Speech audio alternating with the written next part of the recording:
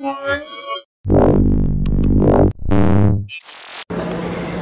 Scott here from Mobile Geeks, and here we have two handsets, the Nokia 720 and the Nokia 820. Now taking a look at these two handsets, they're both 4.3 inches in display, but they are clearly slightly different sizes. Now the 720 is meant to have about a 5-inch height difference here, and here we have 4.8. So they are slightly different in size, and if we take a look at the height, they are very comparable. Both of these handsets have the same PPI, or the pixel density, at 217, but the 720 actually comes with an IPS LCD display, and the 820 comes with a AMOLED display. Now I think the main reason that the 720 is slightly longer than the 820 is that they've actually crammed in a 2000 milliampere battery, whereas the 820 only has a 1650 milliampere battery. So that actually really changes the talk time from, say, 13.5 hours from the 720 down to 8 hours for the 820. Now under the hood of these two smartphones we have Qualcomm Snapdragon S4 processors. Both of them are S4 Plus, but the 720 has an MSM 8227 CPU and the 820 has an MSN 8960. Now the 820 will actually give you a 1.5 gigahertz dual-core processor with 1 gig of RAM, but the 720 will actually give you a 1 gigahertz processor also on the dual-core crate.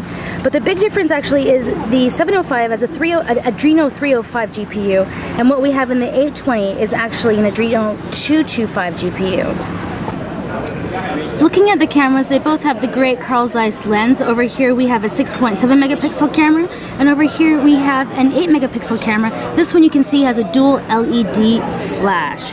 The focal point on the 820 is actually a little bit bigger at f2.2, and over here it's f1.9. The lens is actually a little bit bigger at 28 millimeter, and this is 26. Here are a couple side-by-side photos. The 820 images look a little bit sharper in daylight, while the Lumia 720 looks better while light is insufficient. The 720 looks like it produces colors closer to reality.